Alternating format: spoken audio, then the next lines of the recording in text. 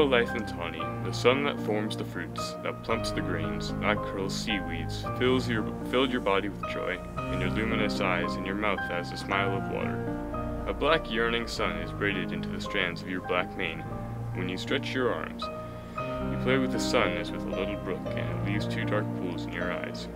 Girl, lithe and tawny, nothing draws me towards you, everything bears me farther away, as though you were noon. You are the frenzied youth of the bee, the drunkenness of the wave, the power of the wheat ear.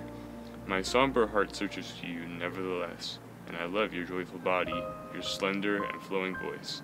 Dark butterfly, sweet and definitive, like the wheat field and the sun, the poppy and the water.